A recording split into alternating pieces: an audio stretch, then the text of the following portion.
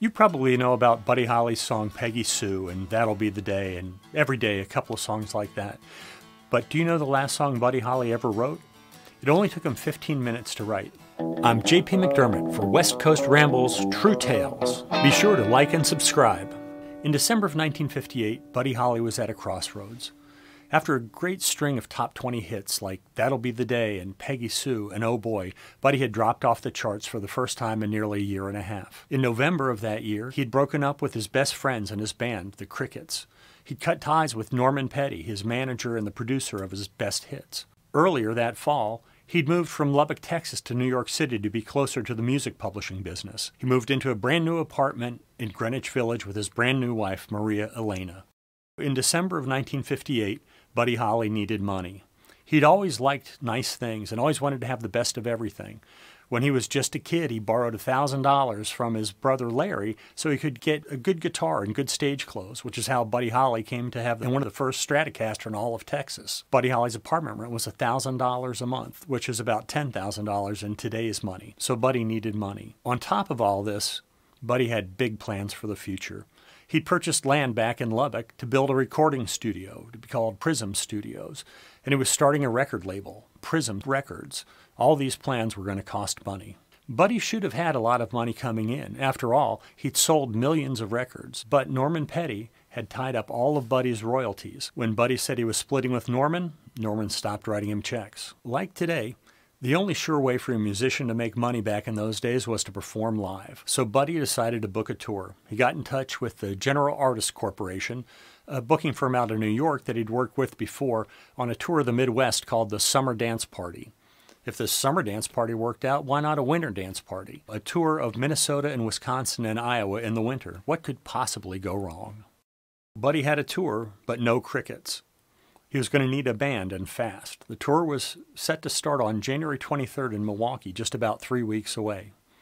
With all this in mind, Buddy and Maria Elena flew to Lubbock to celebrate Christmas with the Holly family. While he was in Lubbock, Buddy decided to do what he'd always done for fun. Go to the radio station and hang out with some friends. Station KLLL in downtown Lubbock was owned by two brothers, Slim and Sky Corbin, who Buddy had known for a long time. Slim and Sky also employed a good-looking young DJ by the name of Waylon Jennings. You might have heard of him. Buddy was a big fan of Waylon's. He liked the way that he sang. In fact, he liked it so much that he had produced Waylon's very first recording back in September. Waylon was going to be one of the artists that was featured on Prism Records once that got off the ground. Now, Buddy got it into his mind that Waylon was going to be one of the Crickets on the next tour. He handed Waylon a Fender bass and said, "You've got about 3 weeks to learn how to play this thing." Waylon may have protested a little bit, but Buddy was very persuasive. While Buddy and Waylon and Slim were hanging around KLLL, they got to talking about songwriting, as songwriters do. Buddy said it was pretty easy to write a rock and roll song. This led to some discussion and some dispute, and the story is that somebody bet Buddy that he couldn't write a song in 20 minutes. Now, I'm not sure who that guy thought he was talking to, but Buddy came back in about 15 minutes with a brand new song, You're the One. They decided to make a quick recording of the song right there at the production studios at KLLL. Buddy borrowed a guitar, and Slim and Waylon joined in, clapping hands more or less in time with Buddy's beat. For their percussive efforts, Slim and Waylon eventually got 25% of the songwriting royalties for You're the One. That was December 27th, 1958. And as far as anyone knows, that's the last song Buddy Holly ever wrote.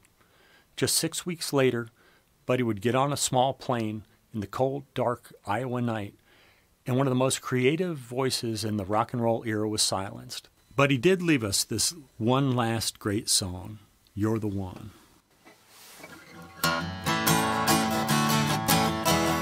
You're the one that's causing my blues. You're the one that I'll always choose. You're the one that I'd hate to lose. You're the one that's meant for me.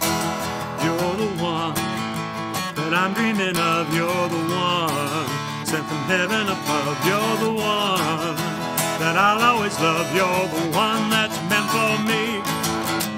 Sometimes you make me feel so sad. You make me cry deep in my heart. I feel like an actor in a play that doesn't fit the part. You're the one, and I want you to know you're the one that thrills me so. You're the one I can't let you go, you're the one that's meant for me. Sometimes you make me feel so sad, you make me cry deep in my heart. I feel like an actor in a play that doesn't fit the part. You're the one, and I want you to know you're the one that thrills me so. You're the one, I can't let you go. You're the one that's meant for me. You're the one that's meant for me. You're the one that's meant for me. Thanks for watching. I'm J.P. McDermott, and this was the true tale of Buddy Holly's last song.